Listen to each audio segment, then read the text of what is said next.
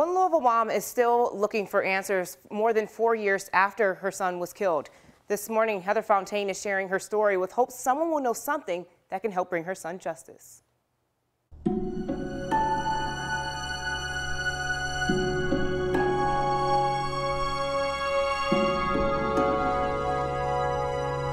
It's been 4 years, so the first 2 years I didn't come out at all.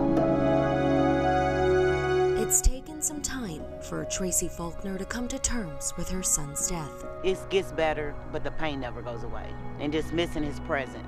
Stephan Faulkner was 19 years old, a teen with dreams. He was hoping to become a famous rapper one day. But a violent night in November silenced his soundtrack. Who would want to kill Stephan?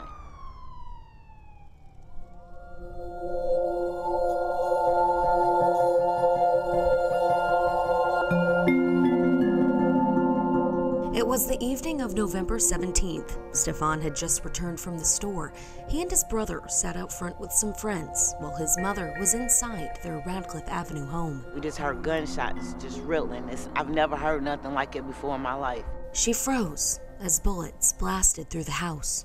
We know Stephan was home when he was gunned down in 2016 here on Radcliffe Avenue. His mother believes it's likely he could have been the target and that there was more than one person responsible. Tracy Faulkner tells us the moment she knew her son had died tonight on the night team for this week's Crime Stoppers. For Wake Up, I'm Heather Fontaine. And if you know anything that could help in this case, call 582-CLUE. If your tip leads to an arrest, you could get up to $1,000.